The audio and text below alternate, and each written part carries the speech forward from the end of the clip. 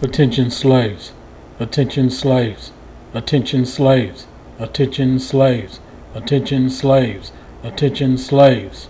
How to use Bitcoin without the technical mumbo jumbo. How to benefit from Bitcoin sharing starting today. Here is proof that you can be free of the banking system. Bitcoin itself is an existential threat to the central bankers. That's what this was designed. It was designed as an alternative financial system. With Bitcoin, you don't necessarily need a central banker. If you want one, go have a ball. But in the Bitcoin cryptocurrency ecosystem, you don't need those central bankers.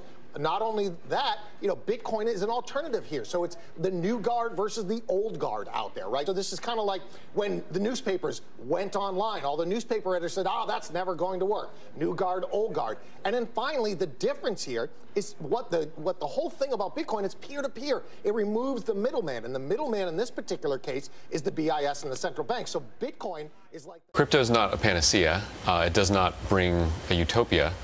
But I think what it does do is finally bring competition into the realm of money, and it allows people to actually innovate in financial systems in a way that has never been able to be done before.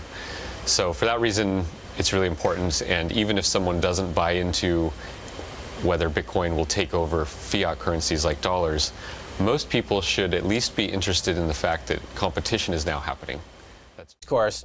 And so going forward, the policies would be in place on the regulatory front. How might they impact crypto? Because every country is now evolving a regulatory framework for crypto. Some countries are openly trying to attract crypto business. Some countries are repelling the crypto business. Even the IRS says cryptocurrency is real. This is the IRS public notice of cryptocurrency. Actual documentation of that IRS notice. You may ask, what can I buy with cryptocurrency? What can I buy with Bitcoin?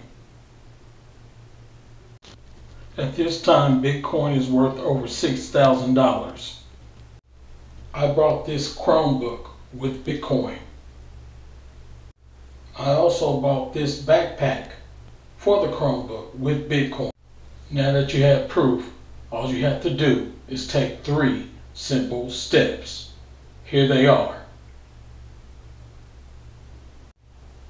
Like this video, share this video, comment below, I'm ready. I will send you all the information you need. Like this video, share this video, comment below, I'm ready.